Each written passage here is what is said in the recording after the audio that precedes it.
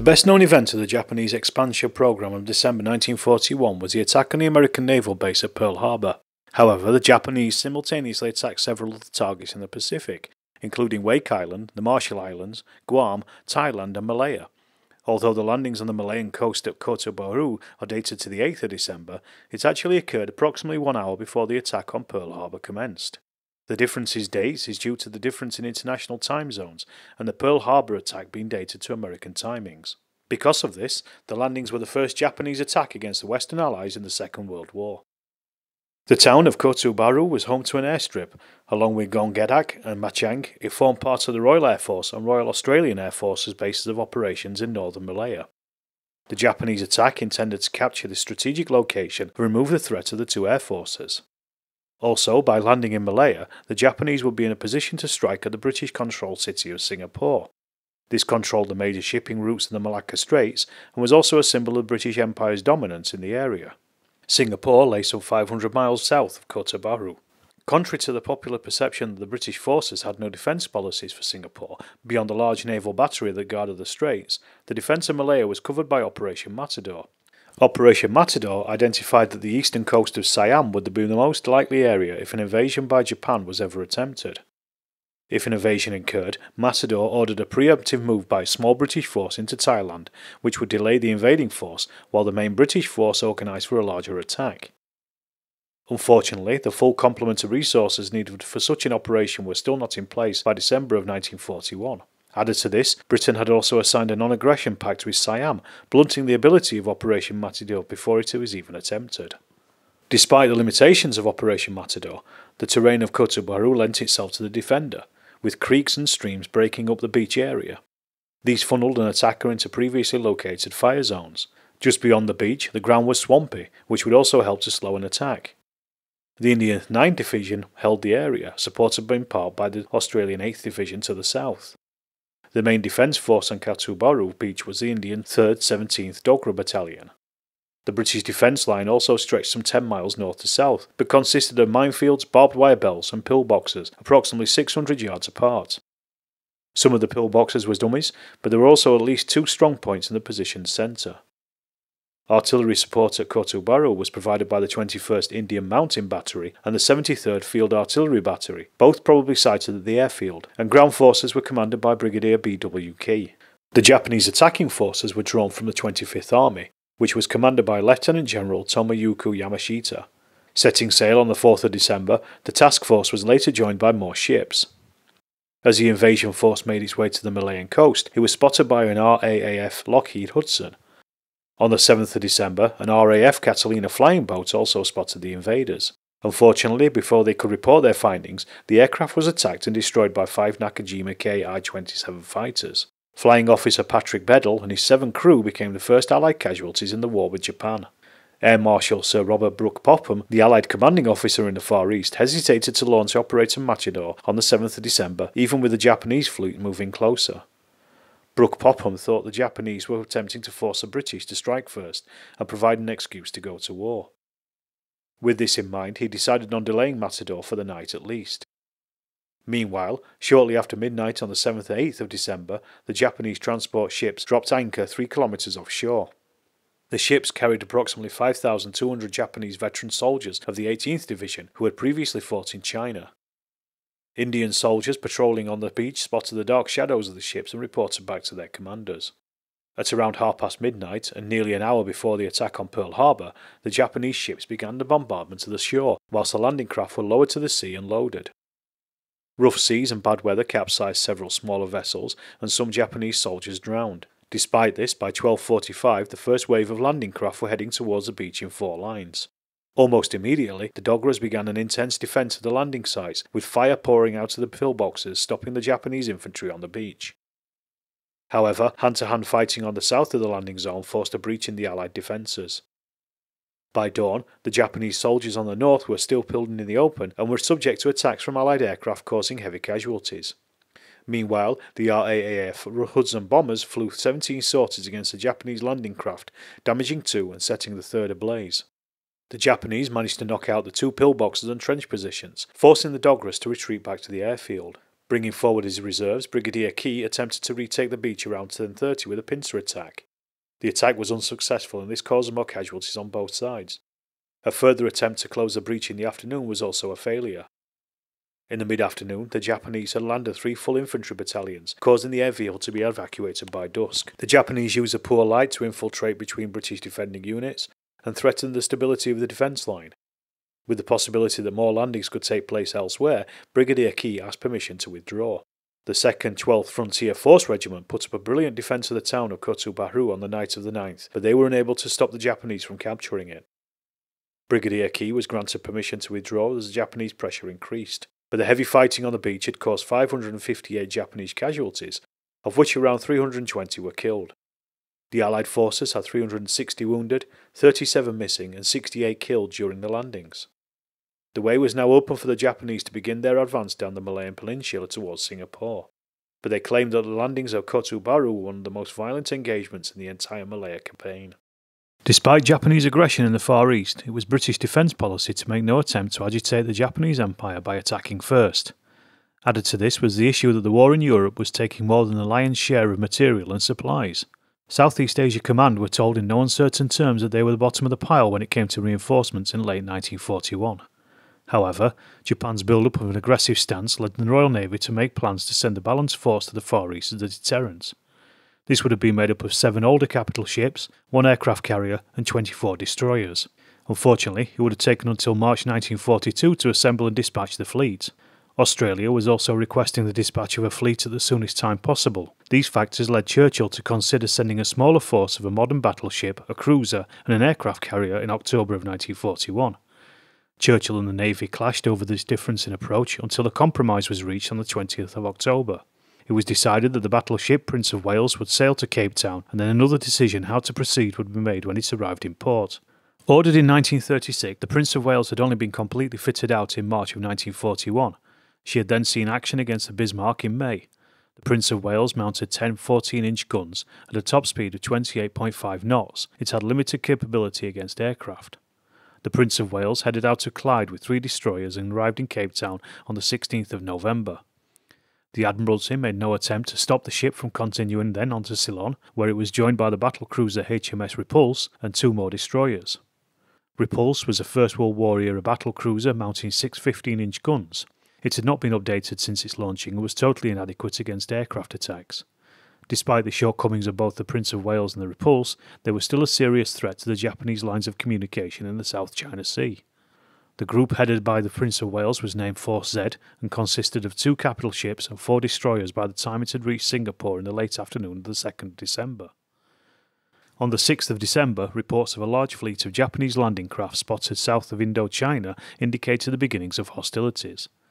2 days later, reports arrived of the Japanese landings in Thailand and Malaya, and Singapore was bombed where Prince of Wales was at anchor. The scale of the Japanese attacks soon became apparent, and whilst the Admiralty decided what to do, Acting Admiral Sir Tom Phillips called a conference with his officers and they thought the best course of action would be to take the offensive against the landings in the north at Malaya and Thailand. As the force sailed from Singapore on the 8th of December, it was apparent that air cover was not going to be available, and surprise would have to be the major factor in defeating the Japanese landings. Deciding that Kotubaru would be the best target, the force sailed north at 0400 hours on the 9th of December. Cover from heavy weather and the distance from the Japanese air bases also helped Phillips to take this decision. However, at 1345 hours, the Japanese submarine I-65 spotted the British ships while remaining undetected itself. Later, at 1745 hours, 3 Japanese aircraft were spotted tailing the force. Changing course to the northwest at 1855 hours, the British ships then came within 22 miles of the Imperial Japanese Navy task force that was searching for Force Z. At 2000 hours, Phillips conferred with his senior staff and decided they would abort the mission to Kotubaru and head south to Singapore, now some 275 miles south. To further add to the dilemma of where best to move the fleet, a report reached Force Z that a landing had taken place at Compton, only 120 miles from their present location. The report was false, but unknowingly, Phillips decided to investigate and changed course at 052 hours on the 10th of December. At 0800 hours, Force Z dispatched an aircraft and a destroyer to investigate the landing report. Nothing was found, but Force Z lingered for another 90 minutes investigating reports of other boats in the area. At 10:15 hours, a Japanese aircraft was spotted, followed by an attack wave at 1100 hours. The Japanese had failed to contact the British ships on the surface, so had dispatched nearly 100 torpedo bombers and light bombers from Indochina to find Force Z. The aircraft had flown almost to Singapore without detecting the British ships. Turning back north, some of the aircraft spotted Force Z around 1100 hours. The planes were spread out from searching, and the attack developed into a series of waves of G3M Nells and G4M Bettys. The first attack was from 8 Nells dropping 550-pound bombs, doing some damage and causing a fire on the Prince of Wales. The British anti-aircraft fire was heavy and damaged 5 of the attacking planes. A second attack was made up of 17 torpedo-carrying Nells, again against the Prince of Wales. The Japanese claimed 3 torpedo hits, but the British only confirmed 2. However, the hits buckled the propeller and flooded several compartments, listing the ship and slowing her speed. The damage also meant the loss of the main anti-aircraft guns. Repulse was also attacked by 9 aircraft, though no hits were recorded. A third attack wave zeroed in on the Repulse, but again was successful in striking the ship. Then the following wave, comprising of 26 Bettys, attacked both ships. 6 attacked the crippled Prince of Wales, and 20 launching against the Repulse. The Repulse was attacked in a pincer manoeuvre by the Japanese planes. 5 torpedoes slammed into the ship, and it sank at 12:33 hours. Another wave of 9 Japanese aircraft concentrated on the escorting destroyers, none of which were hit. The final attack from 7 Nells focused back on the Prince of Wales. All 7 planes dropped 1,100-pound bombs, one of which hit and caused a severe explosion on the main deck. The Prince of Wales was listing badly and speed had been reduced to 5 knots. The order to abandon ship was given at 13:15 hours, and 5 minutes later the ship had sunk. The 3 remaining destroyers began the task of rescuing the survivors of the 2 ships. The Japanese aircraft had begun their return flight to the air bases, so the rescue went unmolested. From the Repulse, 513 crew were lost, with 796 rescued. The Prince of Wales lost 327 men, with 1,285 being rescued. 3 Japanese aircraft were lost, along with 21 crew, and 27 aircraft were damaged in the attack. The sinking of the Prince of Wales and the Repulse was a major blow to the British Navy, and brought about the end of British naval dominance in the Far East. Phillips would later become vilified for his actions, based on his lack of combat experience. He had a good knowledge of naval matters and the effect of air power against ships and the difficulty of his mission in the Far East, where naval power was paramount. The full nature of Japanese air power was unknown to Phillips and the Royal Navy in general, yet the threat was judged to be unimpressive by both. This was supported by the fact that the Prince of Wales had previously been attacked by Italian torpedo bombers and had repulsed them. Also, judging by the performance of existing British torpedo bombers, it was thought that if Force Z stayed 400 miles from the Japanese air bases in Indochina, they would be relatively safe from air attack. All of these factors were at play when Phillips ordered Force Z to sail, and he is being judged unfairly, as he was only acting on what he thought was the best course of action with an adequate force, and his senior staff had agreed. The decision to send Force Z to Singapore as a deterrent against an expansionist imperial power was Churchill's and Churchill's alone, and because of this, the sinking of the ships was squarely his responsibility. The Japanese plan to conquer Malaya and Singapore in December 1941 meant the capture of 2 landing points. The first at Kotu Baru in northern Malaya was defended by Australian and Indian forces, but the Japanese knew that the Patani and Singora in South Thailand were held by the Thai army, who would offer little resistance. Here, the Japanese were also reliant on Britain not advancing into Thailand to repulse the landings. The 5th Division of the Imperial Japanese 25th Army was tasked with taking these 2 landing points. Seizure of the ports would enable a quick build-up of land forces, and capturing the nearby airfields would allow for the Japanese 3rd Air Division to establish themselves to support the ground troops. Once ashore, the 5th Division would split its attack, with the 9th Brigade advancing against Al Sar and the 42nd Infantry Regiment moving on to Crow. This would capture the line of the Perak River and allow for more air bases to fall into Japanese hands. After this initial objective had been taken, the advance on Kuala Lumpur could begin. Yamashita, commander of the 25th Army, was aware that speed was of the essence and a build-up of supply would not be possible once the landings had taken place. On the 8th of December, the 2 Japanese forces landed in Thailand and Malaya. Landing at Kotu Baru, the Japanese forces got ashore despite resistance from the Indian defenders. Meanwhile, as expected, the landings at Patani were largely unopposed. As the Japanese landed, there was confusion in the 3rd Indian Corps whether to enact Operation Matador. Operation Matador was a British defence plan to invade Thailand in the event of a Japanese attack, and the confusion meant that the Indians delayed their advance. Despite pushing aside Thai resistance and roadblocks, the Indians only managed to advance 30 miles. Meanwhile, the Japanese had advanced 75 miles in 60 hours and smashed into the Indian soldiers, stopping them dead. With Matador dead in the water, the 11th Indian Division moved south to the road junction of Chitral. The area around Chitral had been prepared by the Indian soldiers, but had taken a lower priority than the preparations for Matador. Heavy rain also hampered the preparations. Although the position at Chitral was not ideal for defence, it was north of the airfield of Alostar which had to be defended. Unfortunately, unknown to the commander of the Indian Third Corps, Lieutenant General Sir Lewis Heath, the RAF had already abandoned the base on the 9th of December. The British defence would be for nothing. On the 11th of December, the Japanese advance guard initially made contact with the Indian 1st 14th Punjabs. This was a covering force which withdrew in the face of opposition. This battalion was then reinforced by the 2nd 1st Gurkha Rifles Battalion, with the intention to hold the Japanese north of Chitral until the 12th. However, heavy rain and poor visibility meant that the Japanese armour and motorised infantry scattered both units with frontal attacks and flanking manoeuvres. The next day, the 1st 14th Punjabs were only able to count 200 men amongst their number. The initial contact was a huge blow for the British defence, losing 2 combat battalions immediately. The Japanese column continued its advance down the road towards the main position of the 15th Indian Brigade. This was led by 2 Type 95 light tanks and 10 Type 97 medium tanks of the 1st Tank Regiment, along with elements of the 5th Reconnaissance Regiment. During the night of the 11th, the Japanese reached the main defence line north of Chitral, and the initial probing attack cost them 2 tanks. However, the 2nd 9th Jats on the British right flank received confusing reports that they had been flanked. This led to them being reinforced by 2 battalions of the 6th Brigade. Another Japanese attack at 0300 hours on the 12th was repulsed, and the situation restored by a British counter-attack. 3 hours later, another Japanese attack in driving rain struck the junction of the 1st Leicester's and 2nd 9th Jats battalions. This attack achieved a penetration into the British defence line. The 1st 8th Punjabs counter-attacked, but it was ill-coordinated and easily repulsed by the Japanese with heavy losses, including the battalion commander. East of the road, the Japanese overran a company of 2nd 9th Jats and got as far as a reserve position of the 2nd Gurkhas at the water feature of Sungai Bata. The British divisional commander, Major General David Murray Lyon, requested a withdrawal south to defensive position at Gurun, some 30 miles away. He had no reserves, a dispirited division faced with a tank attack, and feared his lines of communication would be cut with the Japanese advancing towards Crow. However, Lieutenant General Arthur Percival, General Officer Commanding, refused the request and ordered Murray Lyon to hold at Chitral. Despite this, the brigade commanders decided that they would already start to withdraw to the Sungai Bata.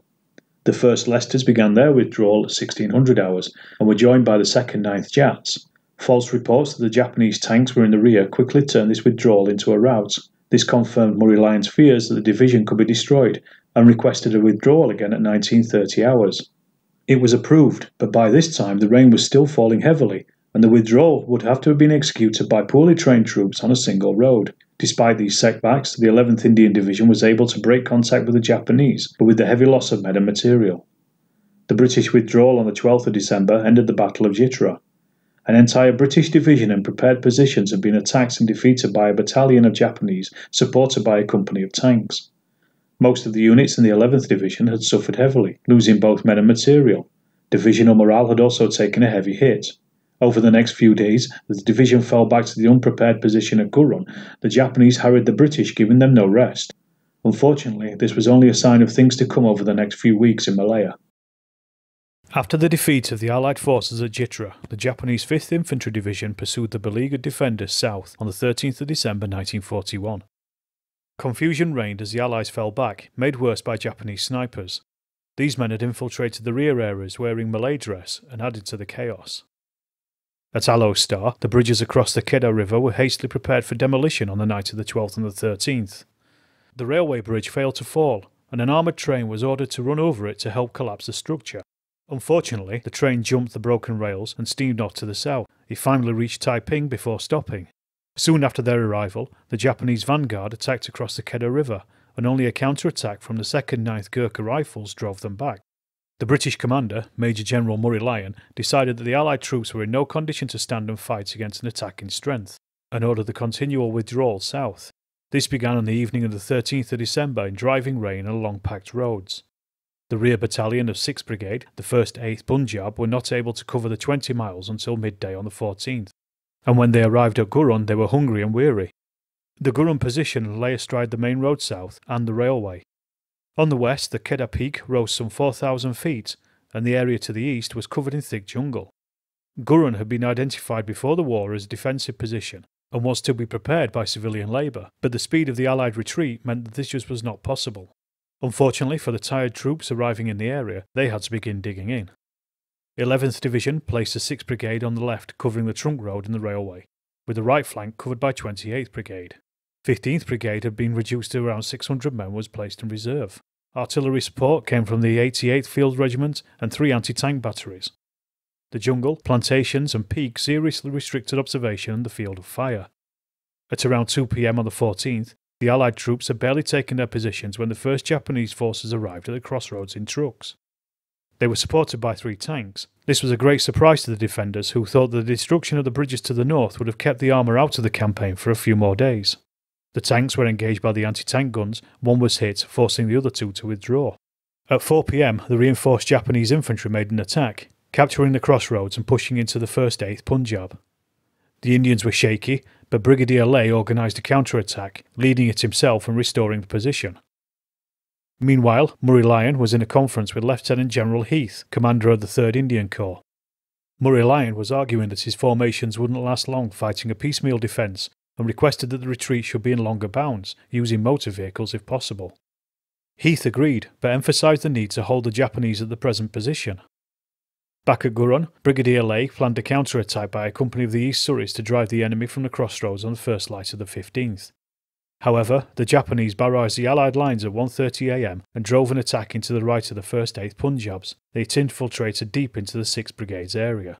The headquarters of 2nd East Surreys was overrun, and the commanding officer was killed along with 5 other officers, along with the 6th Brigade headquarters being wiped out.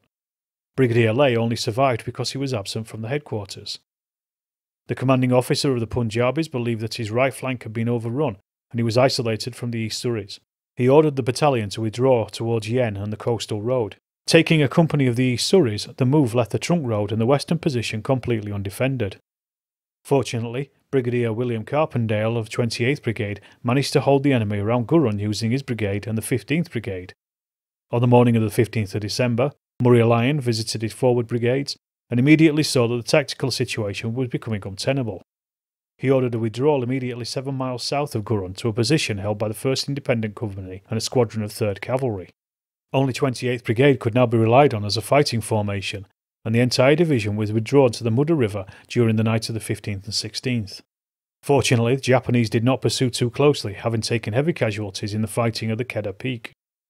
Gurun was only a small action in the general retreat of the Allied army in Malaya, but it involved more loss of men and equipment and had a demoralising effect on the British and Indian soldiers as they were pushed south by the unseemingly stoppable Japanese invasion. The Japanese landings on the Malayan coast in December of 1941 had struck a blow to the Allied army. They were pushed quickly down the west coast of the peninsula, and the Allies suffered defeat after defeat and were forced into a fighting withdrawal. After being defeated at the battles of Jitta and Gurun, the 11th Indian Division continued to retreat south along the west coast of Malaya. The Japanese 5th Division were in close pursuit and were aiming to strike at Kuala Lumpur. The Allied defenders were faced with the difficult decision of defending the RAF base at Kuala Lumpur to stop it falling into Japanese control, and also allowing the Indian 9th Division on the east coast of Malaya to move south.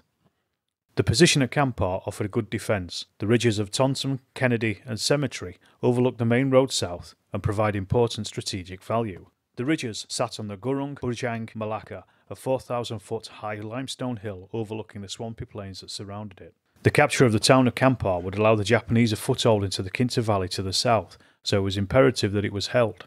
To give the 11th Division time to reorganise and prepare their positions at Kampar, they were replaced by the 12th Indian Division, who were trained in jungle fighting and performed a fighting retreat against the Japanese vanguard. In the previous week's fighting, the 11th Division had been badly mauled, and as a consequence the 15th and 6th Brigades were merged into one another. The new brigade consisted of the 1st Leicestershires and the 2nd East Surreys, who had been formed into the British battalion. Added to this was the composite Jat Punjab regiment, formed of the 2 Indian battalions. Even with the 1st 14th Punjab, 5th 14th Punjab and 2nd 16th Punjab battalions, the entire 15th 6th Brigade only numbered about 1,600 men. The 28th Gurkha Brigade had also suffered badly at the hands of the Japanese, and the 3 battalions had taken heavy casualties in the previous fighting. Commanding the 11th Division was Major General Archibald Paris. He had taken over command after Major General Murray Lyon was sacked by Lieutenant General Percival on the 23rd of December for his failure to hold the Japanese advance. Paris's task was to defend a line from the coast to Kampar town. Artillery spotters were placed on the hillside overlooking the Japanese advance. The 12th Brigade was placed on the west to cover the coast and the line of retreat. On the 30th of December, the Japanese began their probing attacks on the Kampar position. The Japanese 5th Division was commanded by Lieutenant General Takura Mutsai, and the vanguard of the attack was spearheaded by the 9th Brigade and the 11th and the 41st Regiments. The 41st Regiment was still relatively fresh and intact and numbered about 4,000 men.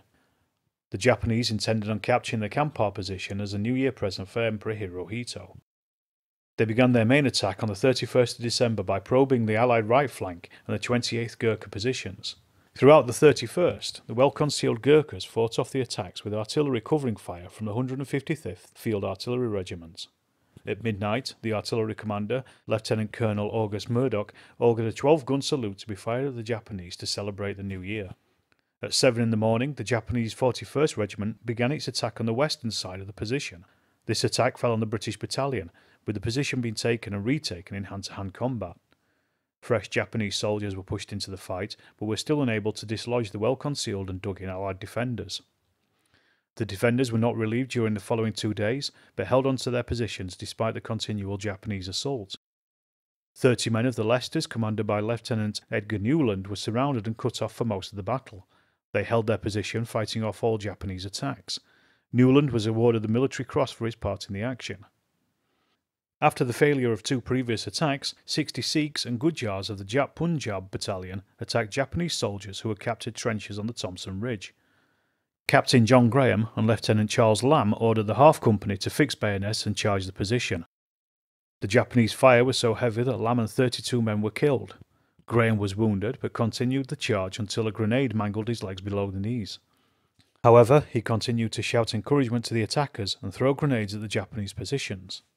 Despite the loss of 34 Indians, they took the position. Graham died of his wounds a day later and was mentioned in dispatches. The position at Kampar was too strong for the Japanese to take, and it was decided that an outflanking mover by landing on the coast and taking Telok Ansan, where the 12th Brigade were positioned, would be the best way forward. This would also cut off the line of retreat for the 11th Brigade. The 11th Regiment made the landings and was supported by the Imperial Guard Division heading overland following the Perak River south. A brisk battle with the Allied 3rd Cavalry and Independent Brigade saw Telok Ansan taken on the 2nd of January. Despite the 12th Brigade holding the line of the north-south road, Paris realised his rear was under threat and abandoned the positions at Kampar to fall back further south to new positions at the Slim River. The battle at Kampar had lasted for 4 days and was the first major defeat of the Japanese Imperial Army during the invasion of Malaya. The 41st Regiment was so badly mauled during the action that they were unable to take part in the later attack on Singapore. Japanese newspapers later reported the Japanese army losses at about 500 men, with the Allies losing about 150 men, but there were no other official casualty reports. The main thrust of the Japanese invasion of Malaya in 1941 was directed against the Allied units holding the west coast of the peninsula. This was where the road system was most extensive and made for rapid advances. The east coast was dominated by thick jungle, and the commander of Japanese 25th Army, General Yamashita, had planned a surprise landing at Kuantan to avoid the difficult terrain. 2 battalions of the 55th Regiment were earmarked to land at Kuantan on the 28th of December to capture the airfield and to allow for forward operations from the supporting Japanese aircraft. However, Yamashita considered that the air power of the Allies had not yet been reduced sufficiently to allow for an unmolested sea passage, and the amphibious operation was postponed. Meanwhile, the Japanese 56th Infantry Regiment had made good progress down the east coast, capturing Kuala Krai on the 19th of December and making contact with the Indian forces around Kuantan on the 23rd. With these events, Yamashita considered that it was possible to capture Kuantan by land, and the 55th Regiment's seaborne assault was cancelled. Instead, they were now to be landed at Kota Bharu on the 30th of December and followed the 56th Regiment down the coast. The airfield at Kuantan was about 9 miles from the coast and close to the main north-south road. Tasked with defending the airfield was the Allied 22nd Brigade of the 9th Division, commanded by Brigadier Painter. Their defence line stretched from the mouth of the river to stop a seaborne attack, with other positions designed to halt an advance from the north. The 2nd 18th Royal Gwahali Rifles, supported by a company of 2nd 12th Frontier Force Regiments, held the beach defences in an 11-mile-long front from Compton. The 5th 11th Sikhs held the line of the river, and the rest of the 2nd 12th Frontier Force was held in reserve at Gambang on the Gerantut Road. Artillery support came from the 5th and 88th Field Regiments. The withdrawal on the west coast led General Heath, commander of 3rd Indian Corps, to believe that 9th Division could be used to attack the Japanese flank in a counterstroke using the lateral roads on the peninsula. Due to this, there was considerable anxiety about allowing 22nd Brigade to defend Kuantan Airfield. The airfield was of diminishing usefulness to the RAF, and Heath suggested to General Barstow of the 9th Division that the soldiers defending the area should be withdrawn as soon as a threat from the north developed, leaving only outposts and patrols. However, at a conference on the 28th of December, Painter argued that a repositioning of his defence line would help deny the airfield to the Japanese, and any last-minute change in their plans would also be dangerous. Barstow agreed, and the only change in the plan was for the reserve battalion of the Gwahalis to cover Jabor Valley. However, things changed at a higher level, and Heath wrote to Barstow with orders from General Percival that the survival of the 22nd Brigade was more important than the defence of the airfield. Therefore, Painter was to take up new positions to avoid the brigade from being destroyed. On the 30th of December, the Gwahalis were ordered to withdraw to cover the river in an outpost position, while all the guns and transports were to use the ferry to cross the river that night. Meanwhile, the Japanese attacked down the Jabor Valley and overran the left flank of the Gwahalis. 2 companies were cut off, and the rest of the battalion were driven east to the river, where they were able to organise a weak line of outposts. Japanese aircraft attacked the ferry, but the guns and transports were able to get across during the night. On the 31st, Painter proposed to move his force towards Moran to preserve his strength. However, confusingly, he was ordered to hold the airfield as it was thought that reinforcements were en route and their safe arrival would be hampered if the enemy had it under control. Painter's force subsequently moved to new positions on the airfield's perimeter, with the Gwahalis crossing the river in great difficulty. They were now only at a strength of about 300 men. On the 1st of January, Painter was then told that he was to hold the airfield for as long as possible and for a period of at least 5 days. Meanwhile, the Japanese had crossed the river on the 1st and 2nd of January and began infiltrating the defence perimeter. This made it clear that the 22nd Brigade would be heavily engaged if they were to hold the airfield. This was confounded by the withdrawal on the west coast of the 11th Division from Kampar. The withdrawal on the west had an impact on the strategic position of 9th Division on the east coast, and it was imperative that the 9th Division was now concentrated further south, ready for a withdrawal off the Malaya Peninsula. So, on the 2nd, and as the airfield could not be held for long, Heath ordered the 22nd Brigade to abandon their positions and begin the withdrawal south to Gerantut. The buildings and airfield installations were destroyed, and the brigade made preparations to withdraw on the 3rd. However, at 8 p.m. on the 3rd, the Japanese attacked in strength against the 2nd 12th Frontier Force, who were acting as rearguard. The Japanese infiltrated behind the Frontier Force and put up roadblocks, forcing them to fight through to the rest of the Allied units. Lieutenant Colonel A.E. Cumming and 40 men fought their way through at close quarters to rejoin the rest of 22nd Brigade. The men, trapped behind enemy lines, could not be rescued, as the need to preserve the brigade was far greater than any attempt to save them. The retirement of the brigade continued the following day, and by the night of the 6th and 7th of January, the 22nd Brigade crossed Gerantut Ferry with about 2/3 of its original strength. After the loss of Kuantan and continued withdrawal of the Allied forces on the western coast of the Malaya Peninsula, 9th Division was ordered to join West Force to take up new positions in northern Johor. It reached these positions on the 13th of January with heavy losses. The defence of Kuantan was hampered by contradictory orders and confusion as to where the 22nd Brigade's positions should be. With the collapse of the Allied line on the west coast of the peninsula, it was apparent that the Kuantan position was untenable, and had a withdrawal been made earlier, more of the 22nd Brigade may have been preserved. However, this conclusion is drawn with the benefit of hindsight, and the situation on the ground was a rapidly changing one with the speed of the Japanese advance confounding matters. After the rapid Japanese advance down the Malayan Peninsula in December of 1941, the Allied defenders had held out for 4 days at the position at Kampar. However, by the 2nd of January 1942, they had been outflanked by the Japanese landings and capture of Telok Anson. This had put the defence line of the 11th Indian Division in jeopardy and threatened to cut off the road to Singapore. The division fell back south to prepared positions at Trolac 5 miles north of the Slim River. The position at Trolac was centred on the road which cut through the impenetrable jungle to open out to several estates of rubber plantations. The 11th Division had lost one of its brigades to defend the coast on the west and also to rest and reorganise. The remaining 2 brigades were the 12th Indian Brigade and the 28th Gurkha Brigade. Both of these had suffered heavy casualties in the previous week's fighting. The 12th Brigade was spread along the north-south road, with the 4th 19th Hyderabad Battalion to the north, blocking the road with roadblocks and other anti-tank obstacles. The 5th 2nd Punjabs held the only other prepared positions to the south, and then behind them were the 2nd Argyll and Sutherland Highlanders, who had no fixed anti-tank obstacles. The 28th Gurkha Brigade was spread out to the east along the road and in defence of the Slim River bridges, which had also been prepared for demolition. The Japanese were from Colonel Ando's group and consisted of the 42nd Infantry Regiment of the 5th Infantry Division. The Japanese forward units reached the British positions in the afternoon of the 5th of January and began a probing attack. This was beaten off by the Hydeраbads with a loss of 60 Japanese. Colonel Ando decided to wait for his armour support to arrive. This force consisted of 17 Type 97 medium tanks and 3 Type 95 Hago light tanks, commanded by Major Toyosaku Shimada. Shimada's tanks arrived on the 6th of January, and he begged Ando to allow him to attack directly down the road, rather than the usual Japanese tactic of an outflanking manoeuvre. At 3:30 am on the 7th of January, the tanks began their attack under the cover of artillery and mortar fire, and also in heavy rain. Although one tank was lost to the defenders' artillery fire, the Japanese tanks bypassed the roadblocks, and their supporting infantry from the 42nd Regiment scattered the Hydeраbads, forcing them into the jungle. By 4 am, the Japanese attack had breached the first line of the Allied defence. The 5th 2nd Punjabs were alerted to attack by a few Hydeраbads falling back, and were able to destroy 3 of the Japanese tanks with landmines, anti-tank fire and a Molotov cocktail attack. This caused a roadblock in the form of burning hulks, and the advance temporarily halted.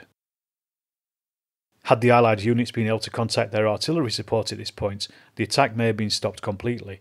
However, the communication lines had been cut and this golden opportunity was lost. Despite valiant fighting on the part of the Punjabs, the Japanese tanks pushed through their position at 6 am. An unguarded sidetrack allowed the tanks to move past the burning vehicles blocking the road. By 6:30 am, the Japanese armour made contact with the next defending unit, the Argyll and Sutherland Highlanders. These were very experienced in jungle fighting and were considered the best troops in the Malaya campaign.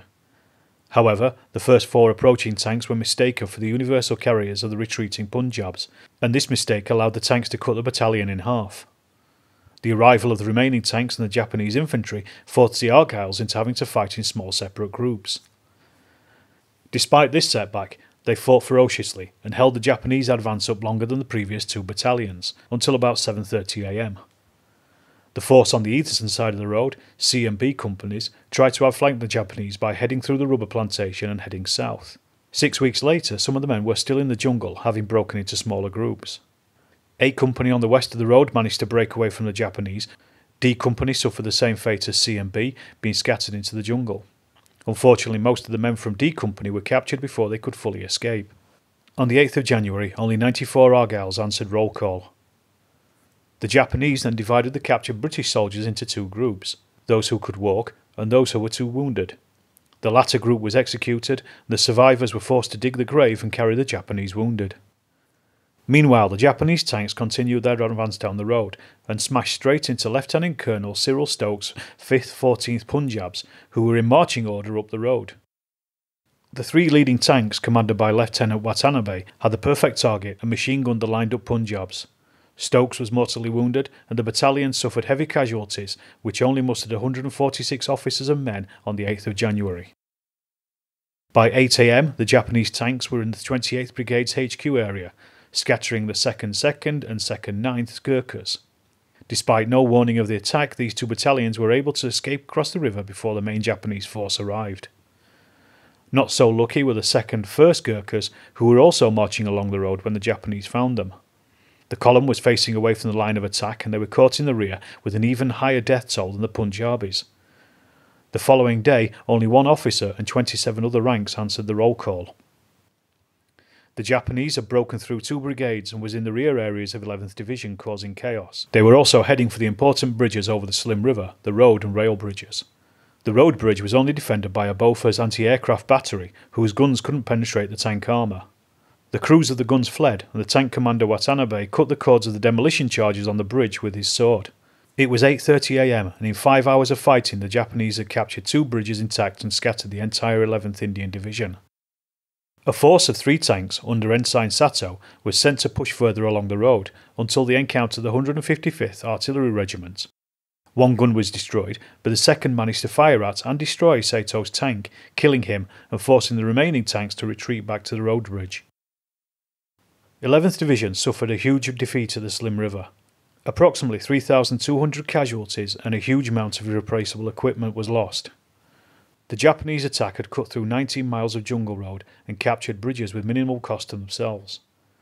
12th Brigade barely existed, and 28th Brigade was but a shadow of its former self. Some of the Argylls who had been scattered into the jungle were still missing in 1945, and 1 Gurkha NCO, Naik Nakam Ngurung, was found in October 1949, having been living in the jungle since 1942. The Battle of Slim River saw the less of central Malaya and the Allied units fall back south to defend Singapore. After the disaster at the Slim River, General Archibald Wavell took up command of the American, British, Dutch, Australian Command to protect the Southeast Asian region against the widespread Japanese advances. The defence line of Timor, Java, southern Sumatra and Singapore was imperative in this, and the naval and air bases would have to be held until the end of January at least, when reinforcements would be available. Meanwhile, in Malaya, the troops of the Allied Third Corps had been fighting and retreating for over a month. The land to the south of Kuala Lumpur was unsuited to defence, and the Corps would disintegrate completely if they were left in the front line. The only way to avoid this was a withdrawal to Johor, to allow troops to refit and to rest for the defence of Singapore. Although the strategy would allow the Japanese to easily take large swathes of land, the situation was desperate, and there was little choice left to the Allied command. With the 11th Indian Division falling back south, the Japanese captured Kuala Lumpur on the 11th of January, completing this phase of the Japanese 25th Army plan for the invasion of Malaya. Despite efforts to move Third Corps stores and supplies to Singapore, the collapse at Slim River had offered very little time for this, and much of it remained in Kuala Lumpur, where it was seized by the Japanese. Even with this setback, Third Corps were able to reach the positions allotted to it for the defence of Johor on the 13th of January. Meanwhile, the Japanese changed their plans for a seaboard landing in the light of the Allied retreat and the consequent capture of Kuala Lumpur. The lull allowed the 5th Infantry Division to rest on the 14th of January, while the Mukade detachment was sent south to gain touch with the Allies. This detachment consisted of a battalion of bicycle-mounted troops and a regiment of tanks, along with some artillery and engineer support.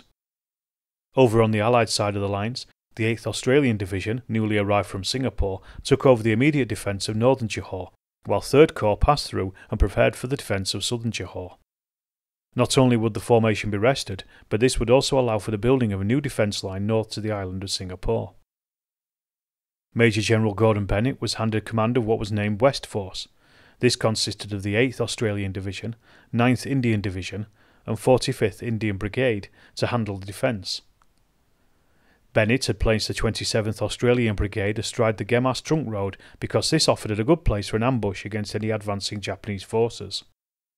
The Australians were covering 700 yards of the road, with a company of the 2nd 30th Battalion covering the bridge in thick jungle.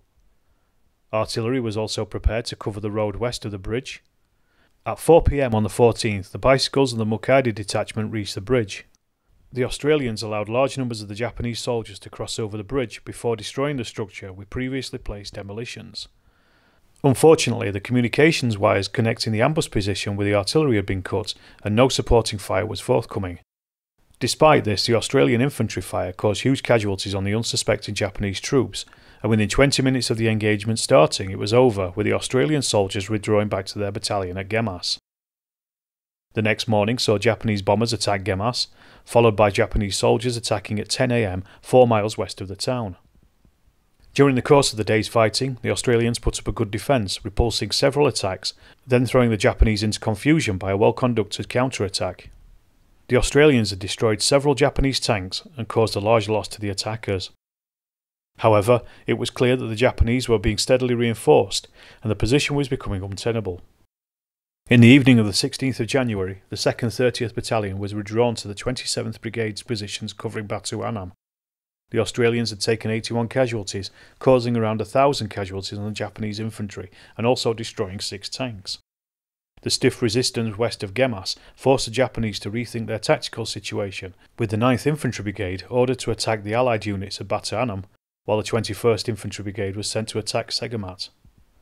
The engagement at Gemas was an Allied tactical victory due to the freshness of the Australian defenders and the use of ambush tactics. Despite this brief glimmer of hope, the Japanese pressure ultimately decided the day. The Japanese invasion of Malaya had been a steady advance of victory upon victory, with very few exceptions until the clash with the Australian 2nd 30th Battalion at Gemas on the 14th of January 1942. The Australian ambush had caused large casualties on the Mukaidi detachments, but Japanese reinforcements had caused the ambushers to fall back onto their brigade positions. While the Australians held the area to the east, the coastal area around the town of Muar was held by the Indian 45th Brigade, supported by a single battery of artillery. This position was held by 3 battalions, but they were spread out from the coast into the jungle, and this had an impact on their communication lines. The 45th Brigade was part of General Gordon Bennett's West Force. Reinforcements had also arrived in the form of the British 53rd Infantry Brigade. This formation had been at sea for 11 weeks and was unfit for deployment immediately. Facing the defence line was the advancing Imperial Guard Division commanded by General Nishimura. The 4th and 5th Guards Regiments approached Muir from the north, whilst a battalion-sized force commanded by Colonel Ogaki approached from the sea. During the night of 15th of January, the Japanese captured boats and barges from the southern banks of the Muir River. These boats were then packed with soldiers who crossed the river with no resistance, except for an exchange of shots with an Indian patrol. They patrolled to alert the Muir garrison to the presence of the Japanese soldiers, and as day broke on the 16th, several other Indian companies were either routed or captured by the Japanese. An entire division of Japanese soldiers had crossed the river without the garrison realising the danger. By noon, the Japanese were attacking Muir town from upstream and threatening the garrison's lines of communication, and the 4th 9th Jat Regiment, which was the only local reserve located near Bakri. In Muir town, the Japanese attempt to seize the harbour was repulsed by Australian artillery, which fired at the packed junks and barges as they crossed the river mouth. The Japanese had made another landing further upstream and were already infiltrating into Muir town itself by mid-afternoon. In the fighting, the commanders and officers of the Rajputana and Royal Garhwal Rifles had been killed, leaving the young sepoys leaderless. Added to this, a Japanese air raid destroyed the 45th Brigade headquarters, killing all but 2 of the officers. The commander of 45th Brigade, Brigadier Herbert Duncan, was concussed but was one of the men who survived. With the destruction of the headquarters and the brigadier being concussed, commander of the 45th Brigade was temporarily taken over by Anderson of the 2nd 19th Australian Battalion. By nightfall on the 16th of January, the Japanese had captured Muir town and the harbour, whilst the remnants of 45th Brigade retreated down the coast several kilometres. The Japanese wasted no time and organised ambush positions to the south of the town in case of any counter-attacks. On the 17th of January, the remaining units of the 45th Brigade, with the 2nd 19th and the 2nd 29th Australian Battalions as reinforcements, were dispatched to recapture Muir. The Allies rallied around Bakri and threw up a rough perimeter defence. Brigadier Duncan, back in command of the 45th Brigade, planned a 3-pronged advance against the town on the main road, coastal road and the jungle island. However, the 45th ran into one of the Japanese ambush locations and the attack was cancelled. At 6:45 in the morning on the 18th, General Nishimura ordered a 3-pronged attack against Bakri. This was spearheaded by 8 Type 95 Hago light tanks, commanded by Captain Gutanda. Defending the road was the 2nd 29th Australian Battalion, with 3 companies and 2 anti-tank guns waiting in the rubber plantations.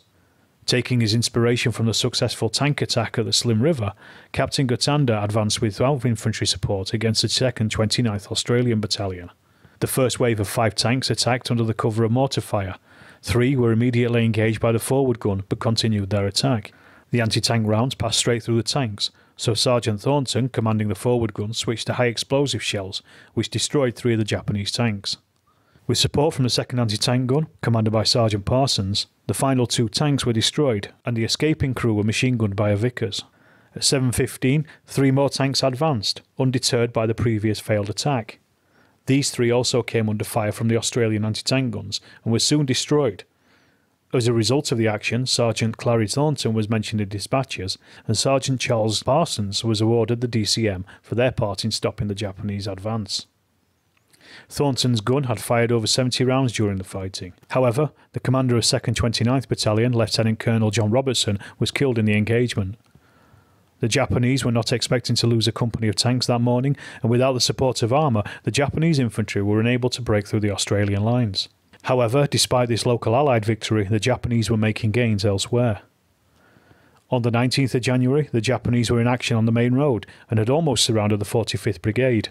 The line of retreat for the 45th Brigade was covered by the 6th Norfolk Battalion of the 53rd British Brigade on the ridge about 8 kilometres west of Yongpeng. A Japanese attack by 2 battalions of the 4th Imperial Guards drove the defenders from their positions. The Norfolks had no wireless and were unable to inform their headquarters of their new positions on the North Ridge. At dawn on the next day, the 3rd 16th Punjabs were ordered to take back control of the Japanese positions. The Punjabs were commanded by Lieutenant Colonel Henry Moorhead. As they advanced, they came under fire from the Norfolks, who had mistaken them for Japanese soldiers. Heavy casualties were caused before the confusion was sorted out, and then the Japanese attacked the ridge before a proper defence could be organised. Moorhead was killed, and the Norfolks and Indians were pushed off their positions once again. The Japanese capture of the ridges threatened to cut off 45th Brigade and the 2 Australian battalions. Later on that day, Brigadier Duncan was killed while commanding the rearguard and leading a bayonet charge to recover captured vehicles. With the commander now dead, Lieutenant Colonel Charles Anderson took control of the remains of 45th Brigade and the other units around Bakri. On the morning of the 20th, Anderson was ordered to pull out of the Bakri positions and attempt to fight their way through to Yongpeng. A delay to the retreat whilst waiting for the 4th 9th Jats to join the column meant the 2nd 29th Australians were cut off from Anderson's position. About 200 men from the Australian battalion and 1,000 Indian men from the 45th Brigade were able to join up with the column. Other survivors of the 2nd 29th Battalion made it back in small parties. 2 kilometres south of Bakri, Anderson's column was held up by a Japanese roadblock, which was only cleared after a bayonet charge led by Anderson himself. By evening, the column had only progressed 5 kilometres due to other Japanese roadblocks. Unfortunately for the soldiers, rest was out of the question, and although the passage south was now easier in open country, the men were laden with wounded, slowing progress. The 45th Brigade had practically ceased to exist. Most of the officers were either killed or wounded, including Brigadier Duncan and all 3 battalion commanders. Lieutenant General Percival commented that the young Indian recruits were helpless. They did not even know how to take cover, and there were not enough officers to control them. I say this in no spirit of disparagement. It was a penalty of years of unpreparedness for war coming out in all its stark nakedness. In late January of 1942, the Japanese advance down the Malayan Peninsula was seemingly unstoppable. Despite spirited defence, the Allied soldiers were suffering defeat after defeat as the Japanese pushed forward. After the heavy defeat around Bakri and Moor, the Australian and Indian soldiers of the shattered 45th Brigade fought their way towards the Parit-Sulong Bridge, the only means of escape for the formation. Forward scouts reported that the bridge was in Japanese hands. The guards from the 6 Norfolks had been driven off and the important crossing points had been captured. On the 21st of January, the 45th Brigade, commanded by Lieutenant Colonel Charles Anderson, arrived at the Parit-Sulong Bridge. An English-speaking Malayan informed Anderson that the bridge was held by the Johor military forces and led them forward with an escort. However, these men were being led into an ambush and found an emplaced Japanese machine gun post to the position, which wounded several of the party. The brigade then attempted to force passage through the bridge, but fighting raged all day and Japanese tanks, aircraft and artillery caused heavy casualties on the brigade. Later that morning, a message was received that a relief force from Yongpeng was heading out to help the breakout. Whilst the fighting on the bridge escalated, the rear of 45th Column was repeatedly assaulted by infantry and tanks. 2 soldiers managed to disable a Japanese tank using grenades and formed a roadblock, where more tanks were knocked out with the use of grenades and boys' anti-tank rifles in grim fighting. The forward elements of the column had been forced into an area of roadway about 400 metres wide.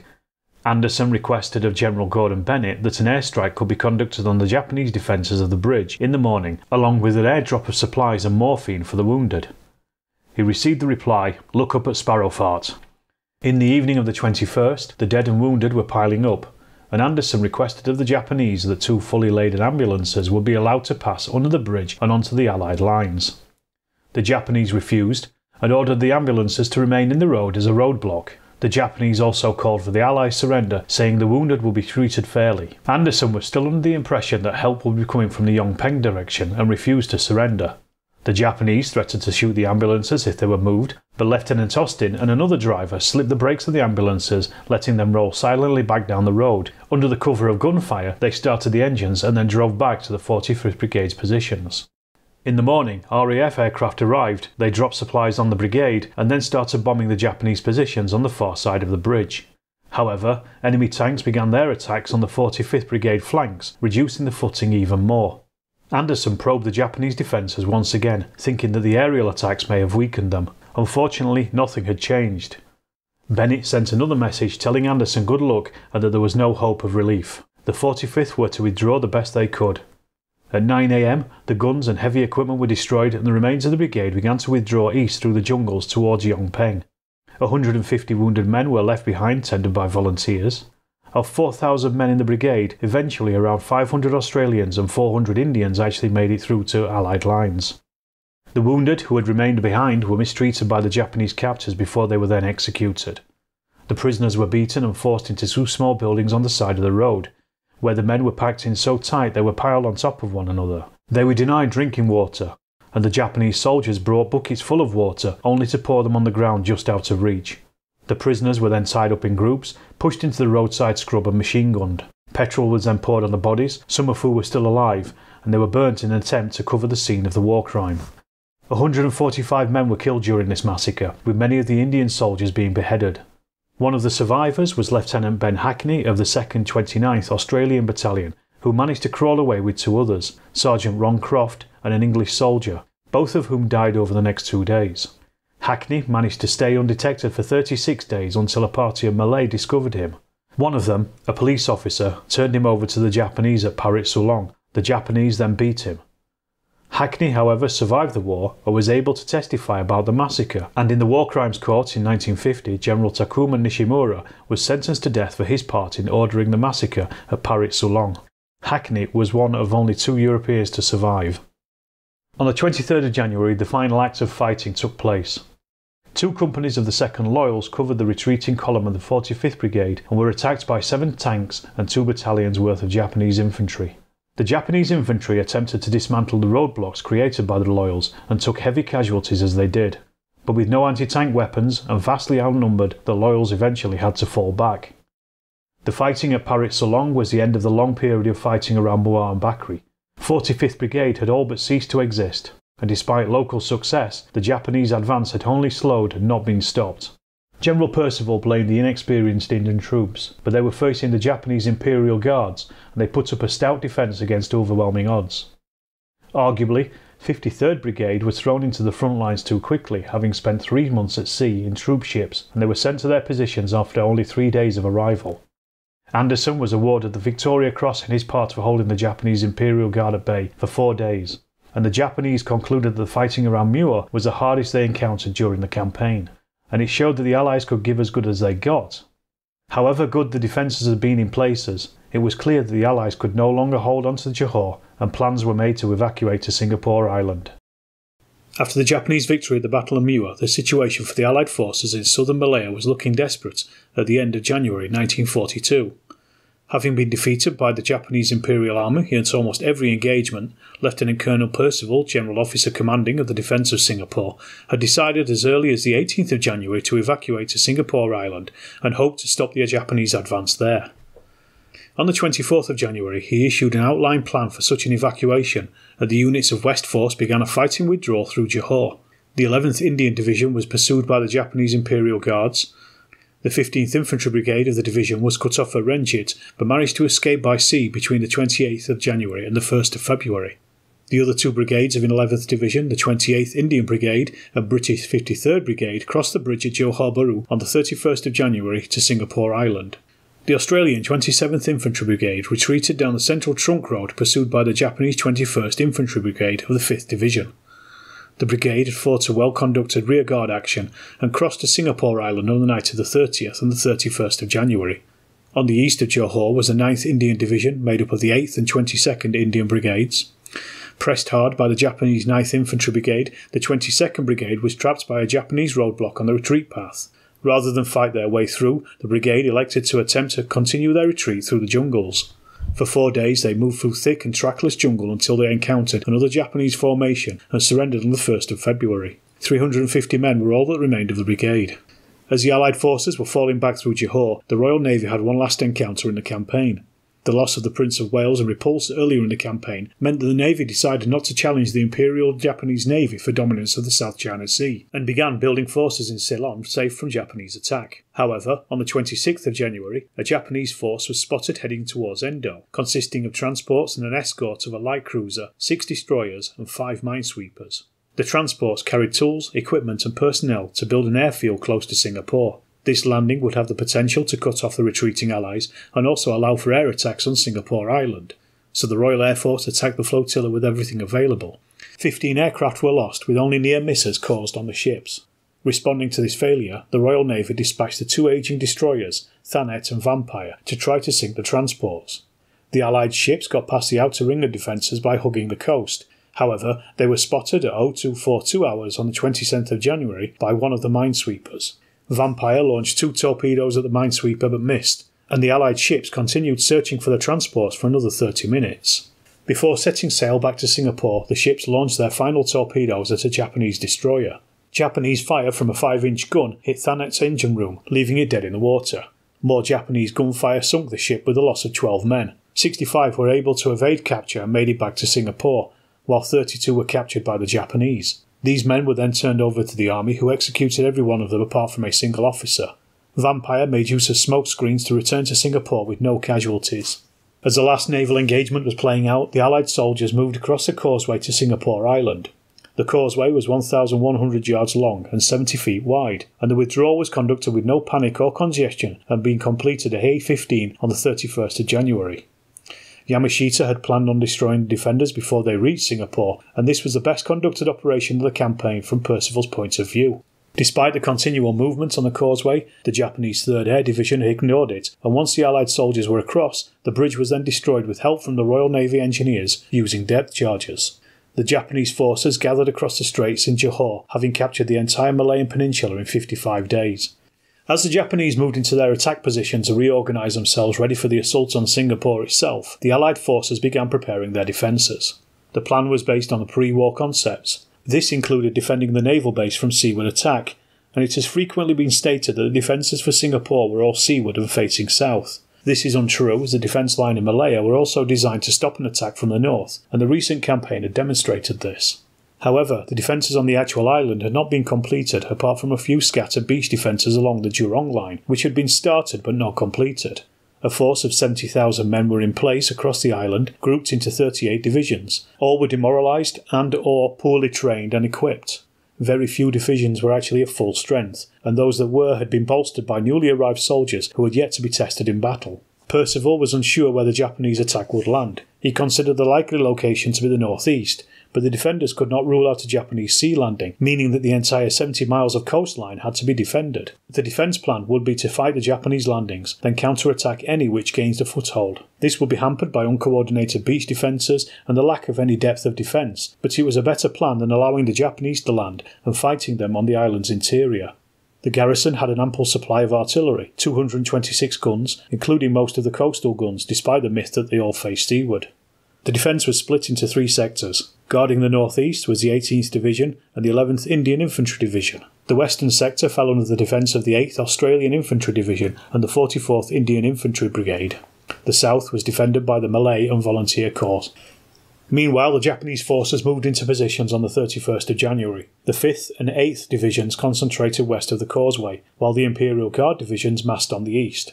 Yamashita was certain that the strongest defence position would be the northeast of the island, and he was correct, as this is where Percival had placed 18th Division, his strongest unit.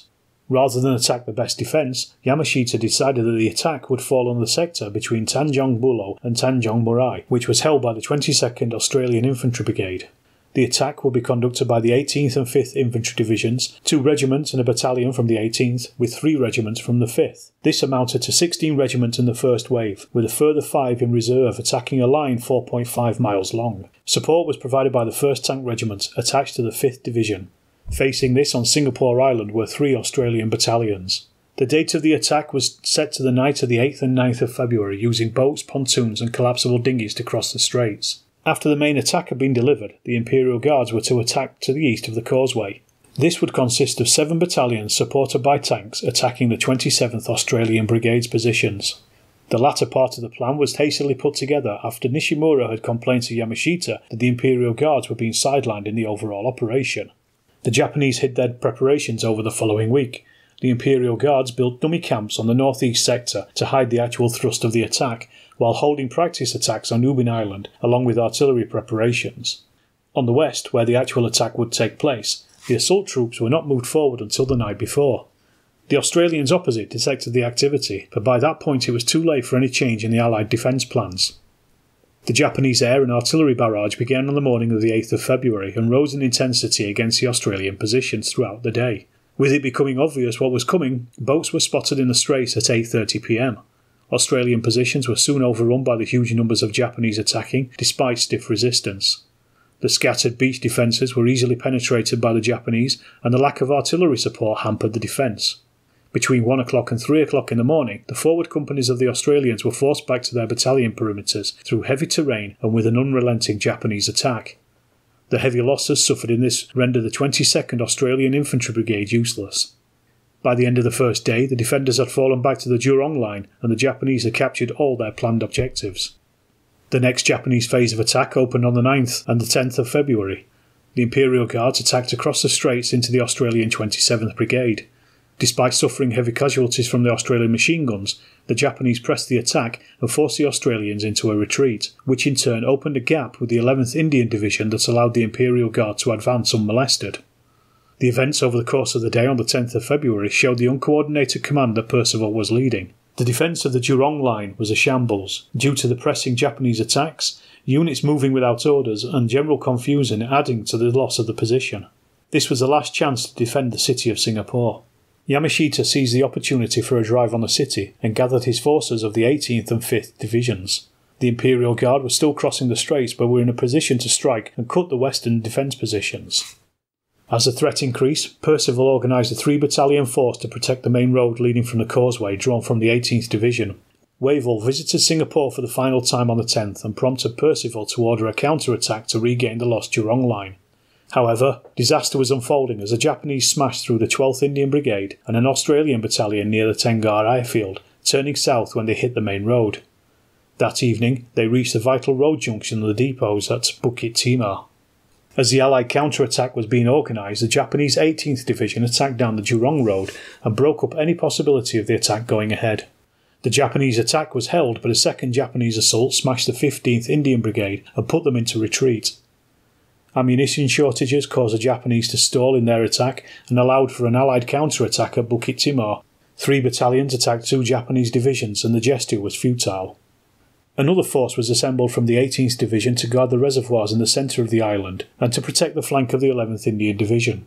The frankly terrible command and control in Allied HQ added to the Japanese pressure on the 27th Australian Brigade, which moved south to the racecourse, exposing the 11th Indian Division's flank. This weakness prompted the commander of the 11th Indian Division to order that the naval base be abandoned and the division to retreat south. By the evening of the 11th, the defence line had closed around the racecourse and the McRitchie Reservoir. February the 12th saw the Japanese 18th Division attacking further down the Bukit Timah Road, and the Imperial Guards capturing all 3 of the island's reservoirs. The Guard were also pressing on the north and northeast of Singapore City itself. At noon, Percival ordered that the defence fall back to circle the city in a final perimeter, and this was accomplished by evening.